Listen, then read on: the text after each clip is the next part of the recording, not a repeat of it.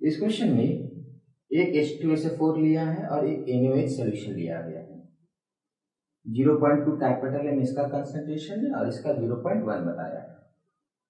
Question पूछ रहा है अगर मैं इसे 40 ml लेता हूं, 40 ml मैंने ऐड किया, तो बोलता है मुझे H2SO4 कितना ऐड करना चाहिए such that the final solution should have H2SO4 concentration as 6/55।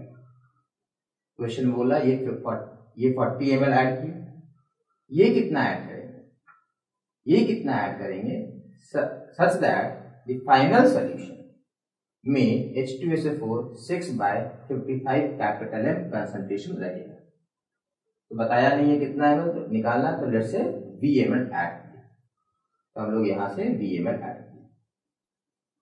तो देखो इसका फाइनल सोल्यूशन कितना होगा, 40 प्लस VML।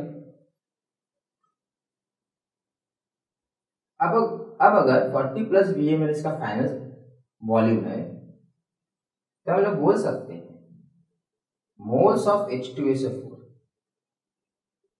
इसके अंदर H2SO4 का मोल्स होगा, कितना होगा, मोलैरिटी इंटू वॉल्यूम।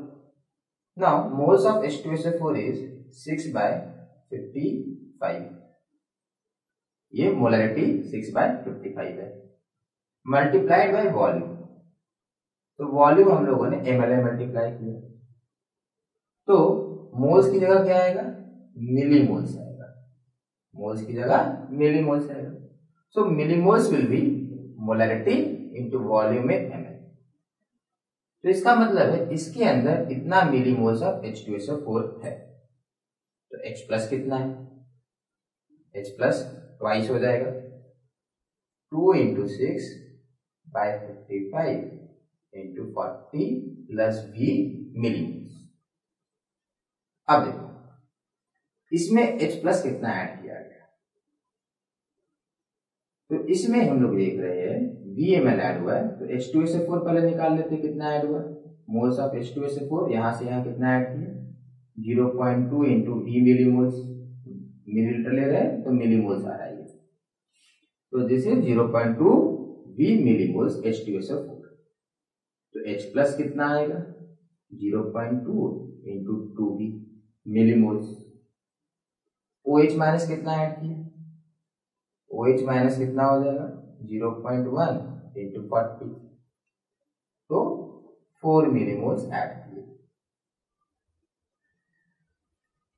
तो अब देखो H plus added is 0.4V millimoles,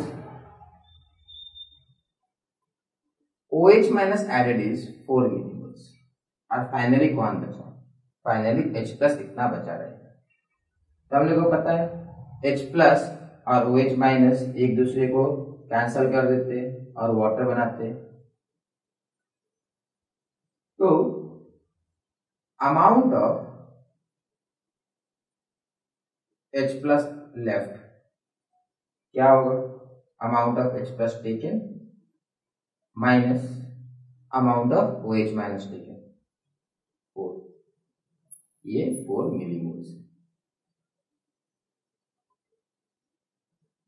तो इतना बचा रह गया, पर सॉल्यूशन में फाइनली कितना बचा रहा हम लोग अभी निकालेंगे, इसको हम लोग अब सॉल्व करेंगे। This amount of H plus left should be equal to this H plus. अब सॉल्व करना है, implies that 0.4V minus 4 is equal to 12/55 into 40 plus. अब इसको हम लोग सॉल्व करेंगे, तो आएगा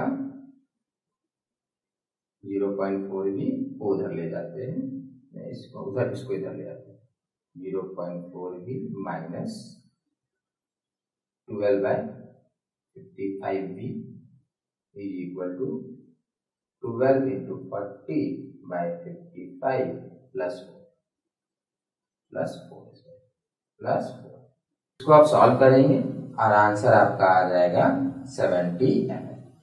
तो हम लोग को 70 ml H2SO4 ऐड करना है।